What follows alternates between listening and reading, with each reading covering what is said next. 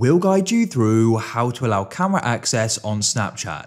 If you find this useful, then please consider subscribing and liking the video.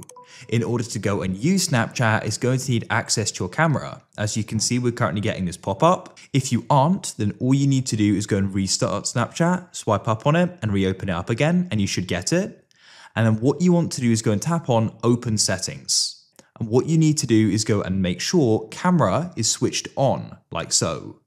Now, if the camera option is missing, don't worry, I'll cover that in just a moment. But once you've gone and switched that on, you should then be able to go and use Snapchat. If you find in your settings the camera option isn't there, let's go and fix this.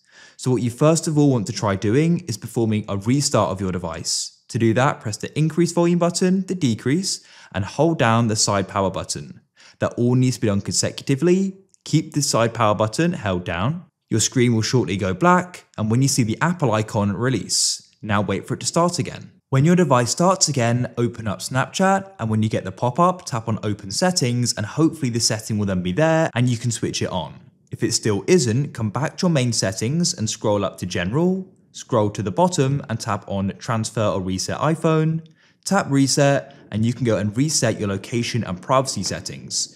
After you perform the reset, you can go and open up Snapchat again, click on the Open Settings pop-up, and hopefully the camera setting will then be there and you can enable it.